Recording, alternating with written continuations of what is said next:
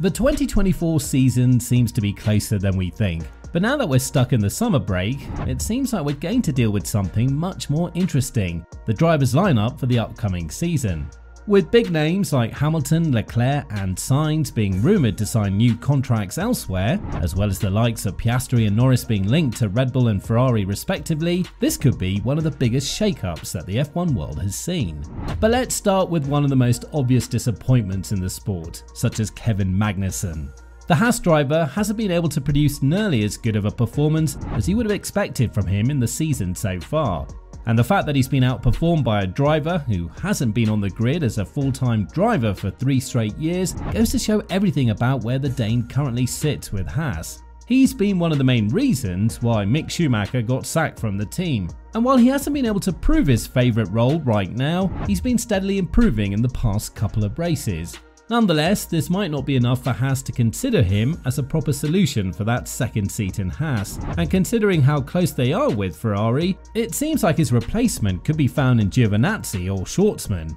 Haas is a team that is known for breeding talent for Ferrari's academy drivers, and even though they've tried their best to become independent and be their own separate team, that hasn't proved to be such a successful move as of now. Even Gunther Steiner has spoken about this situation and gave Magnussen an ultimatum from 5 races to improve his pace before they open up the contractual talks as they end along with the season in Abu Dhabi. Whether he'll get replaced or not, time will tell. But if we're to judge by the history, it seems like Haas are not going to be overly patient with the comeback Viking and will replace him in the first instance. But apart from Magnussen, there are some other attractive names that are yet to sign a contract with their respective teams, such as Lewis Hamilton. While every sign points towards Mercedes and Hamilton continuing their collaboration, it doesn't look like it's going to be a smooth ride, and the Brit might be looking at exploring his options elsewhere. Toto Wolff has explained the entire situation as a very picky one and compared it to his marriage with Susie. Even though they have arguments, they're not divorcing each other over it.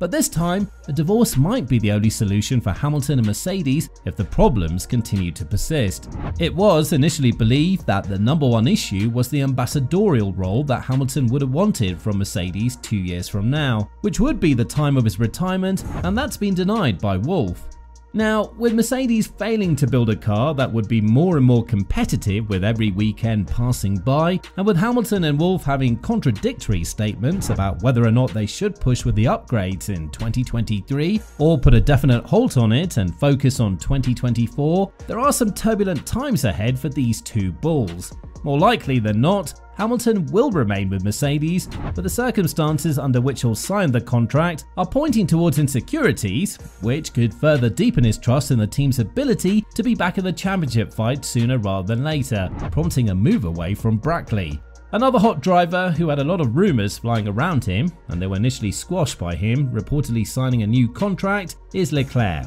And even though he's yet to put pen to paper to any contract sheet offered to him by Ferrari, he has inevitably started a war with his teammate Carlos Sainz. We all know how their chemistry has gone a bit south in the past season due to the troublesome car that they had to drive, the SF23, and with how Sainz has been able to keep up the pace with Leclerc, even though he's yet to stand on the podium. The new lucrative contract offered to Leclerc has shown one thing to the smooth operator: he needs to be finding a place elsewhere. This is why he's reportedly signed a prenup contract with Audi. All signs point towards Sainz actually suiting up for the German manufacturer and trying to win a championship with them much earlier than Sainz with Ferrari. With how the situation currently stands with the actual technical regulations, there's a huge doubt that any team not named Red Bull would be able to win any kind of championship or even be competitive. But that doesn't mean the gap could not be closed further, or when 2026 regulations arrive, another team couldn't snatch the championship straight from the bat.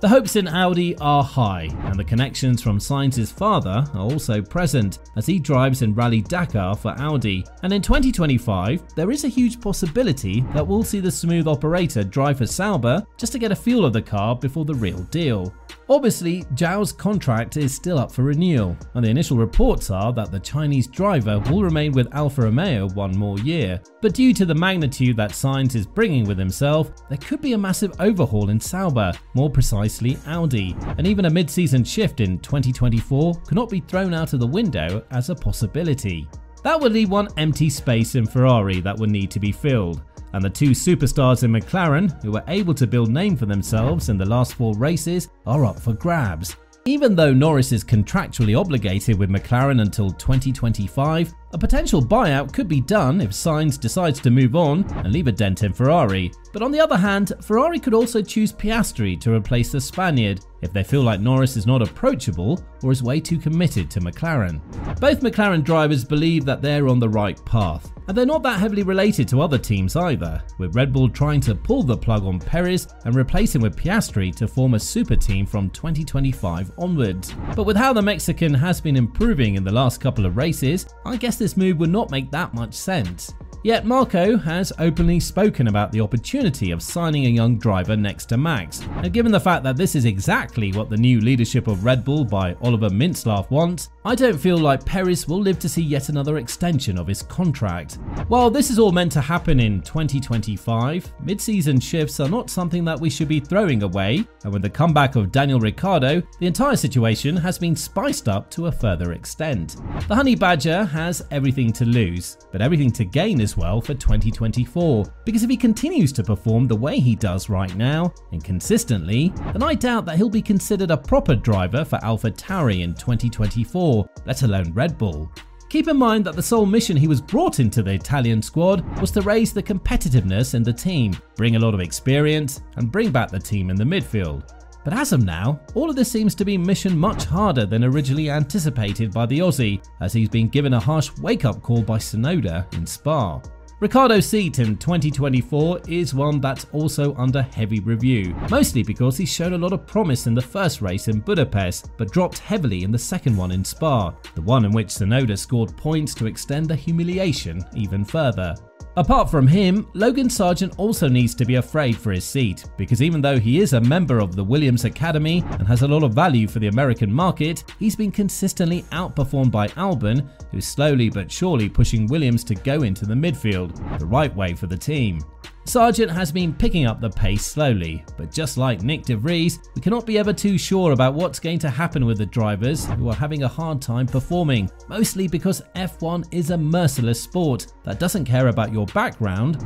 as long as you're not bringing results to the table. Federic Vesti, the Mercedes Academy driver, could be smiling at home watching how everything is unfolding with Sargeant, as he could be the best candidate to grab that spot, mostly because he's having an amazing season in F2 as well. Everything is in the air right now, and while you might be confused about all of the names that have appeared in the last couple of weeks, we assure you that once everything settles down, this might be one of the greatest silly seasons in the history of the sport.